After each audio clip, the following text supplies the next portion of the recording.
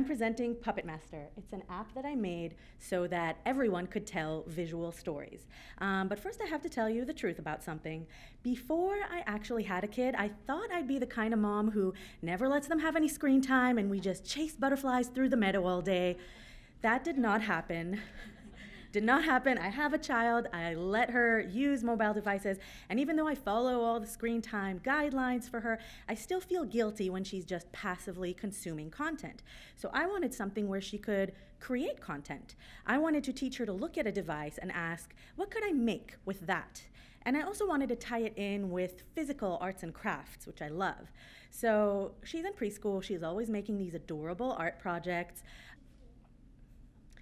So now she can move her body and her art comes to life and moves with her. She can also touch it and move it that way. And her voice is recorded, the movement is recorded, and she gets an animated video.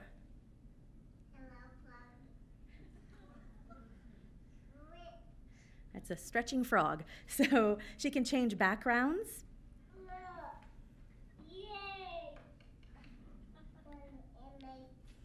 So she loves to animate. So that's Puppet Master.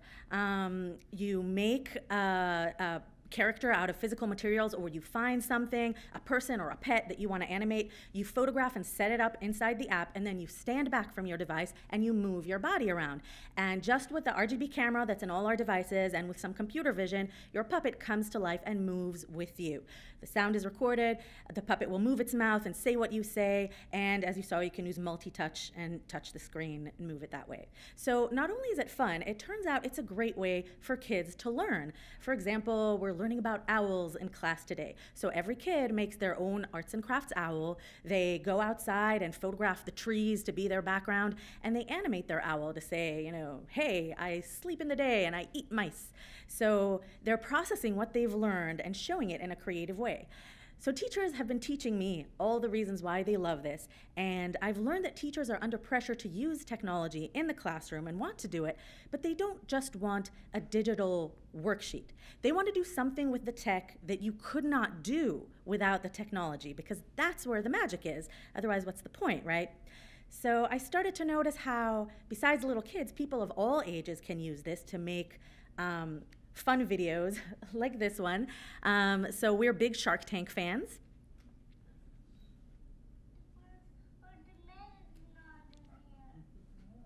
So your product is body glitter? Yeah. For dinosaurs? Yeah. It's sparkle. Look, I'm not a body glitter guy. I'm out. I'm still out. So I posted this on Twitter, #MadeWithPuppetMaster. I tagged Mark Cuban, and he retweeted it and wrote LOL to his millions of followers, right? So people, teenagers and adults, all of us are communicating more and more with the moving image, with visual stories, animated GIFs, and I just want to provide everyone the ability to do it in an easy way and look around at you at things and think, what story could I tell with that? And then with my professional background, I thought, okay, let's take it further. And in beta, we now have this where you can export from Puppet Master into something like Adobe After Effects and work on your animation curves and add, you know, whatever you want. Because animators tend to film themselves for reference, and then they have to create all the animation from scratch. Well, why not just capture it while you're filming yourself and then work on it from there? So, you know, I first, here's another example.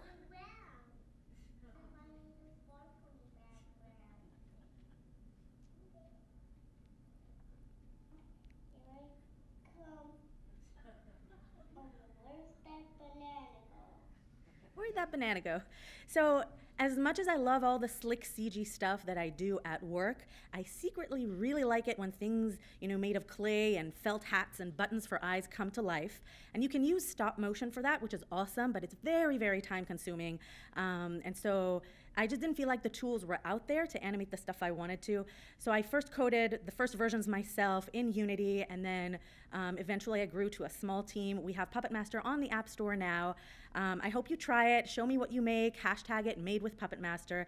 And if you're excited about this, please come and find me or email me or go to my website, shmonster.com, because I'm looking for people to work with on this and see what else we can make.